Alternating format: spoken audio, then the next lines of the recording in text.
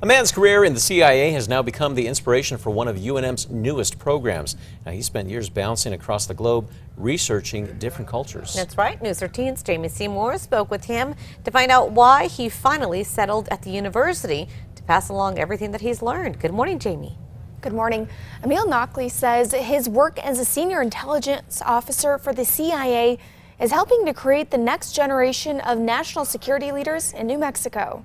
Every bush, every fruit tree in the yard, I planted myself.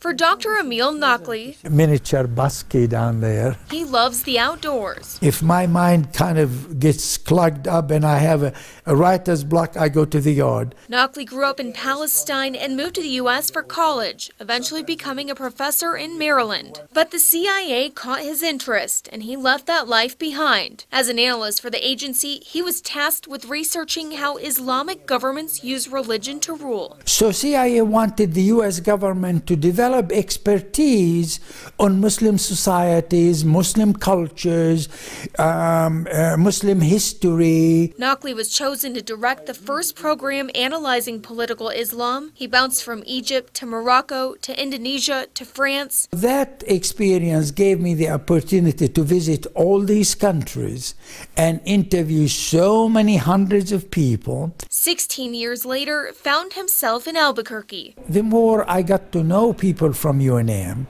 and the more impressed I became with their research, their different teaching programs. Now he's taking his CIA experience to the university's Global and National Security Policy Institute. He's working with national labs, Sandia and Los Alamos. They teach Lobos about preventing terrorist attacks and stopping hackers who threaten major computer systems. I really think UNM is uniquely situated at this time of its history to produce that generation of leaders.